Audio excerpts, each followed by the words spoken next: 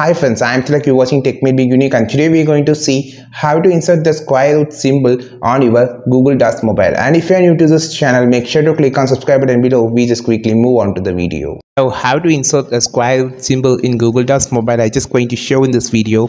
So first of all, I just going to open this document and click on this edit symbol.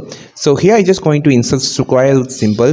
So first of all, you just want to understand that the insert symbol option is not available in the Google Docs mobile. So if you click on this plus symbol, you can't find that option. You just need to use your keyboard. Here I just using Google keyboard or Gboard.